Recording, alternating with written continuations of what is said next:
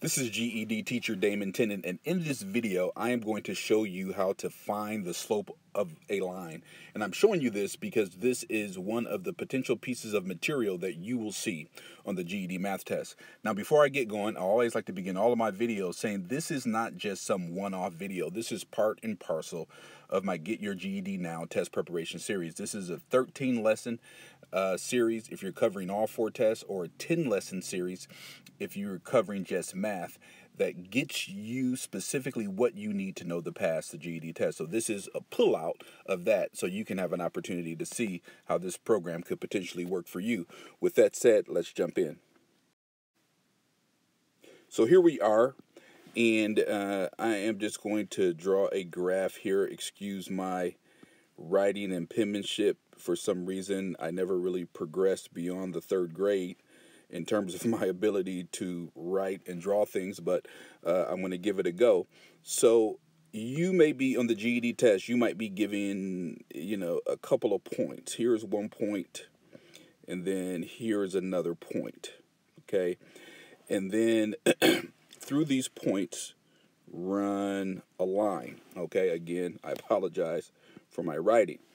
Now, the question could be here is find the slope of this line. And the slope, when you think about slope, it's, how is this line progressing? So this is a point, this is a point, this is a point here, this is another point here, and there are many points in between. So you're trying to find out, what's the slope, of these 2 points that are on this line, okay? And so now what we're going to do is I'm going to show you what the slope formula is. Now, again, my goal here is to just try to break this down. I'm not trying to give you a classical math lesson. If you were in, maybe 7th or 8th grade math, or 9th grade math, this is a lesson that will be taught to you over some period of weeks, and you'll be learning about this. But for the GED, we have a different timeline, don't we? So again, I am not trying to give you a classic math lesson. I'm just trying to give you some basics of what you need to know to be successful in this test. Okay, so a couple things you need to know, and maybe you may already know this, but this is the x-axis and this is the y-axis. And on the x-axis, this point is 0, and this is 1, 2, 3, 4, all into infinity. And then this is negative, -1, -2, -3, -4. This is positive, 1, 2, 3, 4. This is negative, -1, -2, -3, all the way into infinity in either direction on this chart. So the formula for finding the slope of 2 points is y2 minus y1 and x2 minus x1. Well, what is y2 and what is y1 and what is x2 and what is x1? So what you have to do is you have to find what these 2 points are. So this is the x-axis, so this is 0, then 1, 2, 3. So that first point here is 0, 3. So I'm going to come over here and write that, 0, 3. And then you come over here, and this is on the x axis. So in this case, y is -3. This will be -3. That'd be -2. That'd be -1.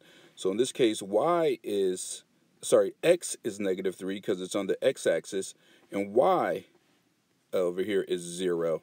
So we're going to get -3 and then 0.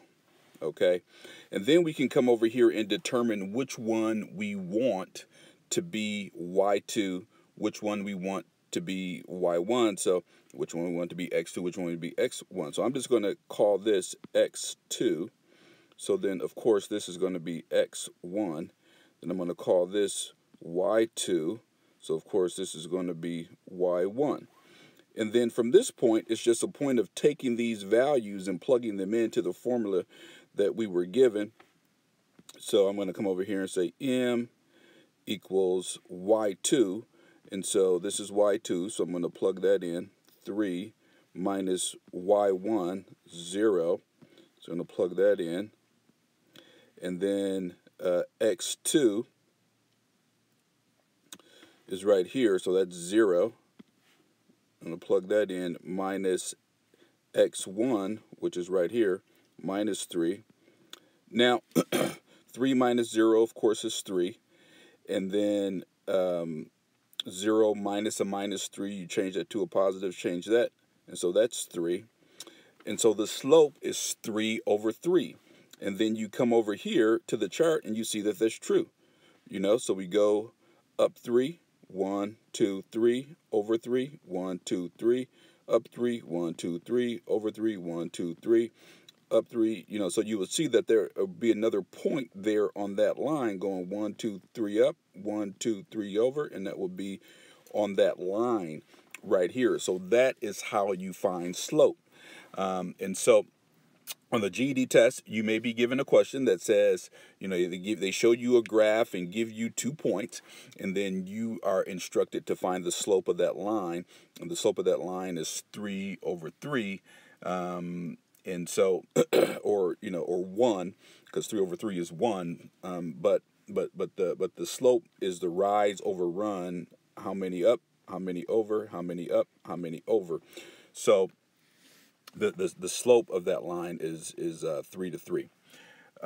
If you like this video, please subscribe to it. If you like it, please like it. Just lets YouTube know that this is a good quality video that helps people. And again, wishing you GED success in 2018.